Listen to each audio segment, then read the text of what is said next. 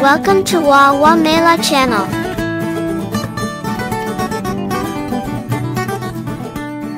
Ella's Pocket Friends.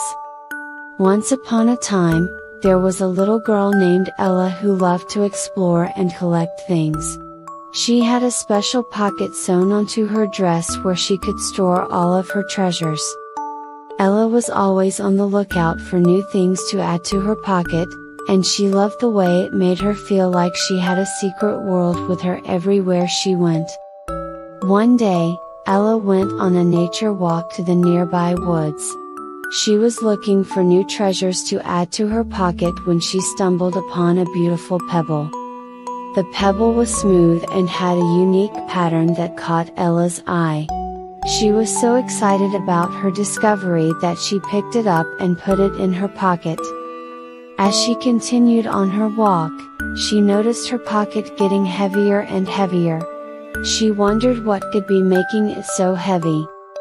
Ella reached into her pocket to see what was inside, but she couldn't find the rock. Instead, she felt something soft and furry.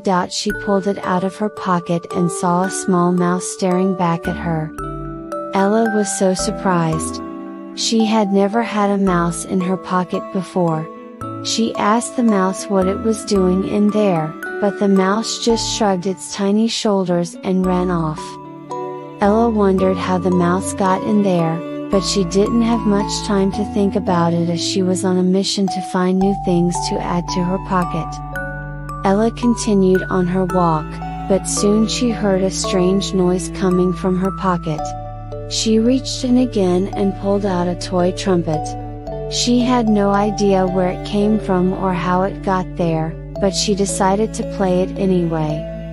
As she was playing her trumpet, she heard another noise coming from her pocket. This time, it was a small bird chirping. Ella couldn't believe it. She had a mouse, a trumpet, and now a bird in her pocket. She wondered how they all got in there and decided to investigate. She looked around the woods but didn't see any animals that could have put them in her pocket. Ella decided to invite all of her pocket friends back home with her. She carefully placed the mouse, the trumpet, and the bird in a special corner of her room and gave them each a name. The mouse was named Mousie, the trumpet was named Honk, and the bird was named Tweety. They loved living with Ella in her bedroom. Mousie, Honk and Tweety became Ella's best friends in the world, and would go and have pocket adventures.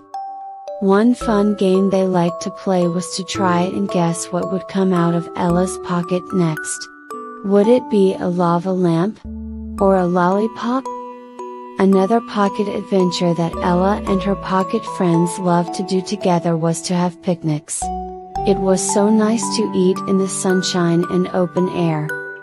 Ella would reach into her pocket and they would have to make a game out of whatever came out. One day, at one of these picnics, Ella pulled out a whole grand piano. Weren't the pocket friends pleased? Mousie sang, Honk played, and Tweety found he was naturally musically talented, and could play all the jazz standards from memory. As they were making music, Ella noticed that her pocket was dancing. Look, she exclaimed to her pocket friends.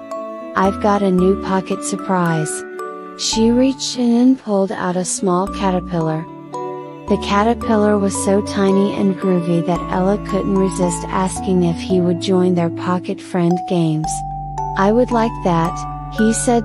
He was nonetheless a little surprised to find himself in a girl's pocket, when he had been just about to take a large bite of a lettuce leaf at the local organic farm. He loved to dance, they called him Fred. After the picnic, Ella and her pocket friends decided to play a game of hide and seek. Honk hid under a leaf, Mousie hid behind a rock, Tweety flew up into a tree, and Fred crawled up Ella's sleeve. In the end he gave himself away, when he tried to munch on her elbow. He forgot himself for a moment, and thought for a second that her elbow was a nice piece of rock melon. When it was time to go home, Ella asked if Fred would come with her, and join her and her pocket friends. But Fred wasn't sure.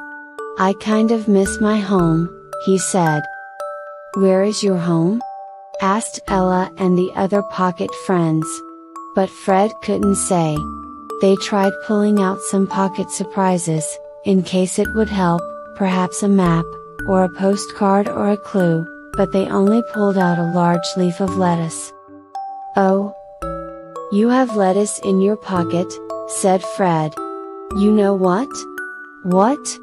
asked all the pocket friends, leaning forward. "I don't mind moving." They did laugh. And from that day onwards, Fred lived very happily in Ella's pocket. Along with that magic pebble, and plenty of lettuce leaves.